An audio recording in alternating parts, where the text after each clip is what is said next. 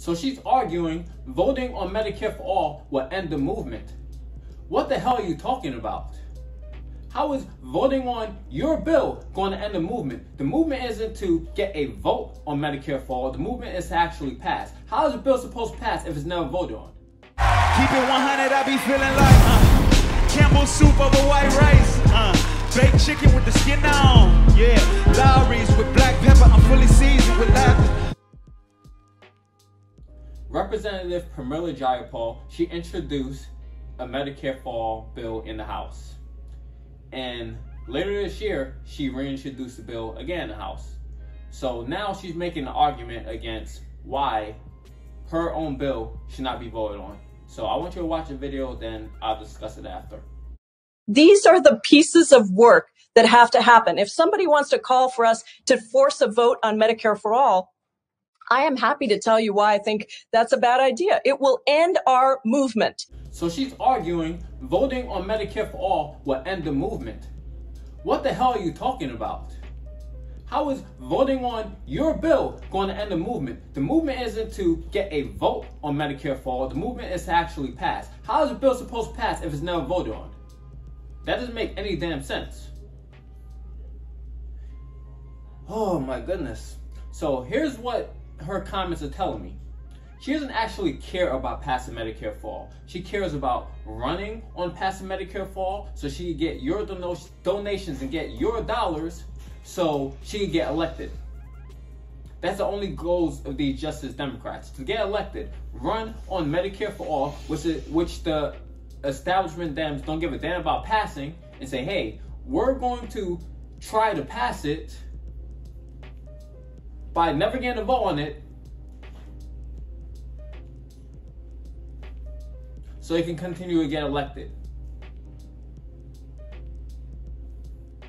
Their whole spiel was, I'm not going to take any money from corporate interests. I'm going to serve and be representative to the people because I'm taking money from the people.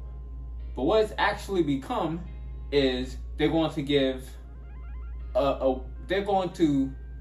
word salad to the people, say a bunch of sweet flowery words that mean absolutely nothing, be just like Obama, and it's going to be enough to appease the people because not enough people are going to pay attention to them saying complete foolishness. So they're going to be just like the corporate Democrats, but just not taking any money, still selling you out. Because at the end of the day, even though they're not taking money from these corporations, their lives improve massively from becoming a congressional member. Massively, their lives improved. Because many of them were average people, were people who were struggling to get by. But as a member of Congress, you make a six-figure salary. So why they're not selling out as much as the other members of Congress who became millionaires, some even billionaires while in Congress, they're still selling out. They're just going along to get along. I remember when Kyle Kalinske created the Justice Democrat movement along with Cenk Uygur. They created them. They created the organization that helped get them elected. I remember Kyle Kalinske saying the whole goal of the Justice Democrats was to be the left Tea Party. Balls to the wall, do whatever you can to try to get their policies implemented.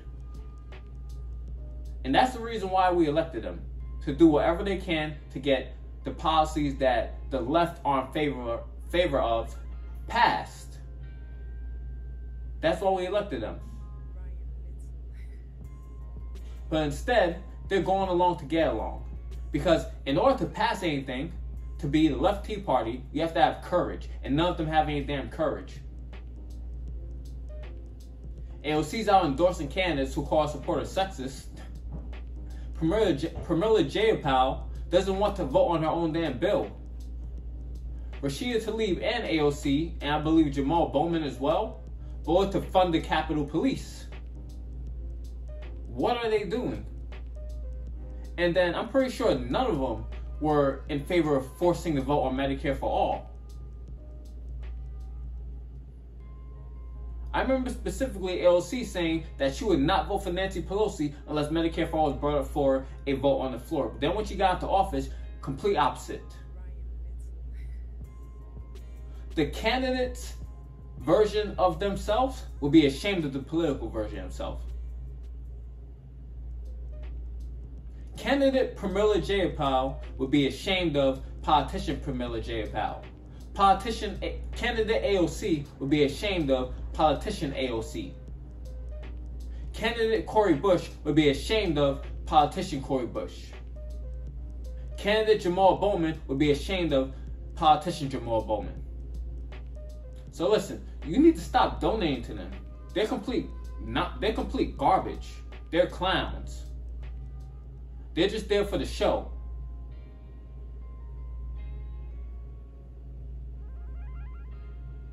Don't vote on your own bill. What the hell are you talking about?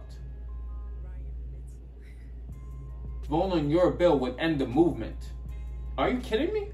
So you're saying not voting on a bill wouldn't end the movement?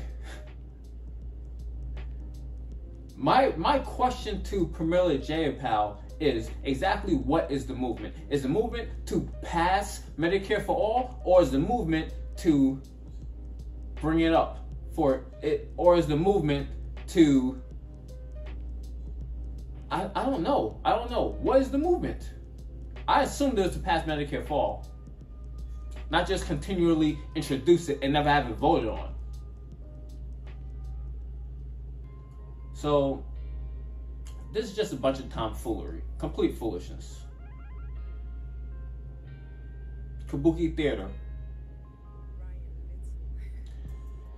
So, man, that had me heated.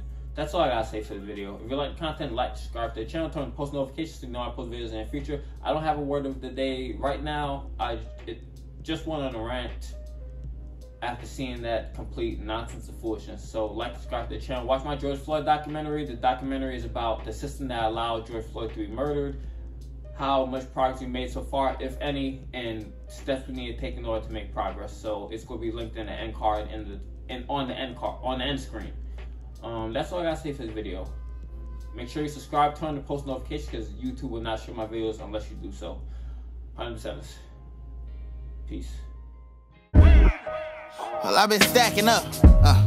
Nah, really that ain't accurate, cause I just spent my whole damn advance in the past couple months just to compensate for times we ain't have enough. Ooh.